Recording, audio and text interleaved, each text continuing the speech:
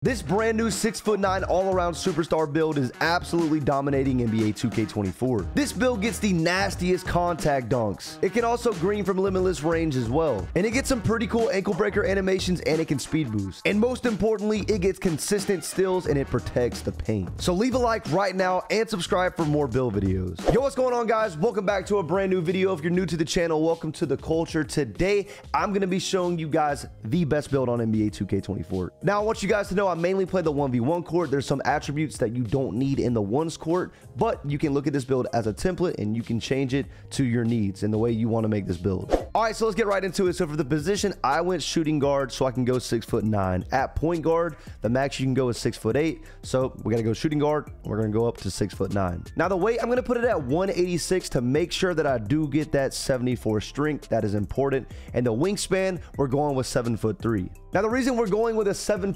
wingspan is so we can unlock a lot of shooting badges, and it is worth it, I promise. You guys are going to see later on. It's crazy. All right, so let's start off with the physicals in the build. Speed, we're going to go ahead and put that all the way up to an 80. Now we could go 81, but there's really no point. You don't get an extra badge, and honestly, we could use that later on in the build. So we're going to stick with an 80, but the main reason we're going with an 80 speed is to unlock that silver hyperdrive. Acceleration, we're going to max that out so we can get silver fast feet. I promise you, 73 acceleration is worth it. Put acceleration on your builds. We're going to go ahead and put that strength all the way up to a 74 so we can unlock that bronze bulldozer. And I'm telling you guys, it is completely worth it. Don't go 73 strength. 74 strength is worth it because I'm telling you, man, you get some crazy animations with the bronze bulldozer badge. All right, so for the vertical, in my opinion, you want to put 82 so you can unlock the contact dunks. So go 82 vertical. And the stamina, I went ahead and maxed it out at 99. You can put it at 96, but the way I made this build, these were where the extra attributes were left over, so I just went 99. All right, so for your close shot, just go ahead and put that at 67 because your driving dunk naturally is just going to bring that up to there. So for your driving layup, though, you're going to want to put that all the way up to 87. And I know a lot of people aren't going with a high driving layup this year, and it's actually insane because a lot of people don't know about how overpowered the layup animations really are in this game. Now at an 87 driving layup, guys, you unlock the LeBron James layup animation. When I tell you guys this layup animation is overpowered, it's literally better than dunking the ball. It's actually very OP. You guys definitely need to try it out. But also at an 87 driving layup, we also unlock gold fearless finisher, and that badge is insane. And as you guys can see, we get gold acrobat. We also get gold aerial wizard. We get pro touch on Hall of Fame and scooper on Hall of Fame, spin cycle Hall of Fame, and giant slayer, which is actually nuts. Okay, so for the driving dunk, probably the most favorite part about this build, you're going to want to go ahead and put that all the way up to 94, ladies and gentlemen. And take a look at the badges we get. We get gold posterizer, Hall of Fame slithery finisher. Okay, that badge is insane. We get gold precision dunker, we get Hall of Fame bunny, Hall of Fame spin cycle, and also Hall of Fame two-step. And I forgot to mention, at a 94 driving dunk, you get literally every single contact dunk in the game except for the last one, which I don't even really think is needed. But at a 94 driving dunk, you go crazy with the contact dunks. They are nasty. And your standing dunk is naturally gonna be at a 49. You can't put that down because it'll bring your driving dunk down. So you got to leave it at 49. But at 49, you also get a lot of the standing dunk animations as well. You're 6'9".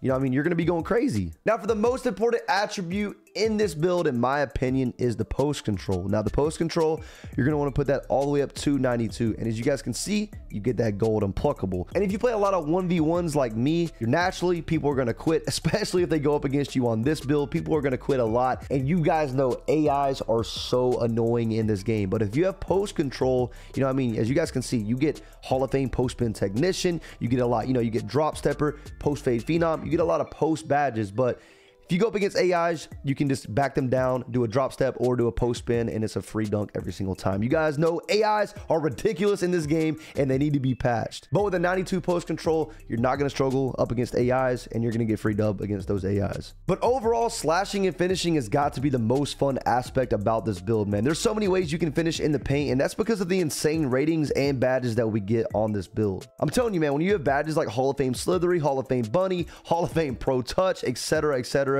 you're going to be unstoppable. And like I mentioned, the LeBron layup package is insane. That's one of the main reasons why I went with an 87 driving layup, is to use this animation. And like I said, I think it's more overpowered than actual dunk animations to a certain extent. The animation itself is so glitchy, like your player stops and then glides vertically and horizontally towards the rim. And it hardly ever gets contested, especially against shorter players. And like I said, having contact dunks on this build makes this build 10 times more fun. So I'm telling you, make sure you go with a 94 driving dunk. I'm having fun on this build slashing. All right, ladies and gentlemen, on to the shooting. This is a really cheesy build when it comes to shooting. So ladies and gentlemen, we're going to put our mid-range all the way up to an 88. Now, as you guys can see, once we max this out, look at the badges that we get. We get Green Machine on gold, Space Creator on gold, Guard Up gold, MIDI Magician gold, and Open Looks on gold. Those badges right there solely is what makes this build cheesy when it comes to shooting. Okay, this build is insane when it comes to fading from the mid-range. So I'm telling you, Gold Green Machine is probably the most important part about this build. Gold Green Machine and MIDI Magician. It's literally OP. All right, so for the 3-ball, you're going to want to put that all the way up to a 78. Now, listen, like I said, this is a template. If you're not that good of a shooter and you think you need like a, maybe like an 81, 82 3-ball, you can tweak this build as much as you want. Honestly, I probably could have gone with a 76 3-ball, but just to play it safe, I went with a 78 3-ball. I mean, look at the badges that I get. Silver Blinders, Catch and Shoot on gold, even though I mainly play ones. Deadeye, silver, Agent 3 on bronze. Look at these badges. I mean, I'm telling you, as long as you can shoot on this game, you'll be fine with a 78 3-ball. Now, for me, I'm a very strategic player. I shoot 76% from 3 on this build, and the main reason is I don't shoot 3s unless I have takeover or I'm completely left wide open from 3. Now, as you guys know, 2K24 is a tricky game, especially if you're on a taller guard. And that's why I went with such a high mid-range rating. I play super cheesy. I shoot those fading mid-range shots, and I abuse badges like Gold Mini Magician and Gold Green Machine. Now, once you shoot a lot of mid-range shots and dunking the ball over and over again, you unlock Sharp Take. It's over with. I promise you, it is over. I can literally shoot from limitless range on this build, and I don't even have limitless range on bronze. Now, I think this build is perfect for you if you like to play smart. I don't 3-hunt, okay? I'm 6'9". I don't move as fast as little guard, so I don't like the 3-hunt. I get open, I get buckets, and that's what this build is meant to be used for. Now, for the ball handle, maxed it out at 80 for the sole reason, you just want max ball control. You're already 6'9", so 80 is pretty solid.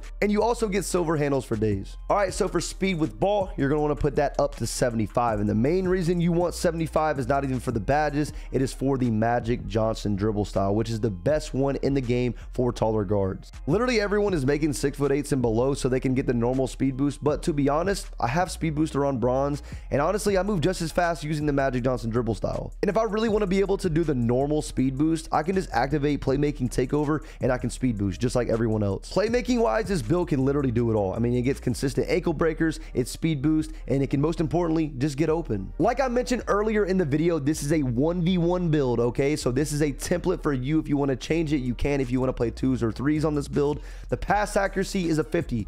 I'm not passing it to anyone, okay? So for me, 50 pass accuracy is the way to go. I can't lower it or else it's going to drop my speed with ball and my ball handle. So for the interior defense, we're going with a 74 to unlock that post lockdown badge on bronze. Now, I'm telling you, man, I don't play up against post scorers anymore because now the 1v1 court is position based. So even when I was going up against post scores, I was still holding my own and getting a lot of stops. Now, I think the bare minimum interior defense on this build should be 74. If you want to go higher, you can go higher, but I would not go lower than a 74. Now, for the perimeter, ladies and gentlemen, we're going to put that all the way up to an 87. So on this player, I went with an 87 perimeter so we can unlock that gold challenger. All right, so for my still rating, we're going with an 85 still so we can get that silver glove. I'm telling you, that's all you need. You don't even need it on gold, bro. Steals are so overpowered right now, you'll be straight with silver glove. Block rating, leave it at a 34, and defensive rebound, leaving at a 44 as well. On this build, I get so many plug steals, and people rage at me in game chat. It's hilarious. Now, the key is to just tap square when the ball handler is standing still right in front of you. That's literally all you got to do, and I have silver glove, and I get unlimited steals on this game. And like I mentioned, I also get gold challenger, so I can stop these small guards from left righting and getting open looks. Now, I know a lot of people in the comment section are going to say, oh my God, why is your block so low? I'm telling you right now, just to be blunt, you don't need a block rating if you're a good defender in this game, especially on the ones. All you got to do, stay in front of your man, and the interior defense rating will do its thing. Hold your right stick up, you'll be straight, I promise. Overall, this build is an absolute menace for the 1v1 court, and like I said, feel free to make changes. This is just a template. Obviously, if you play 2s or 3s or 5s, you're going to want to put your pass accuracy up a little bit more other than a 50. You know what I mean? But overall, this build is a menace. I absolutely love it. If you guys want more build videos, drop a like, subscribe, and I'm going to see you guys in the next one, man. I'm out. Peace.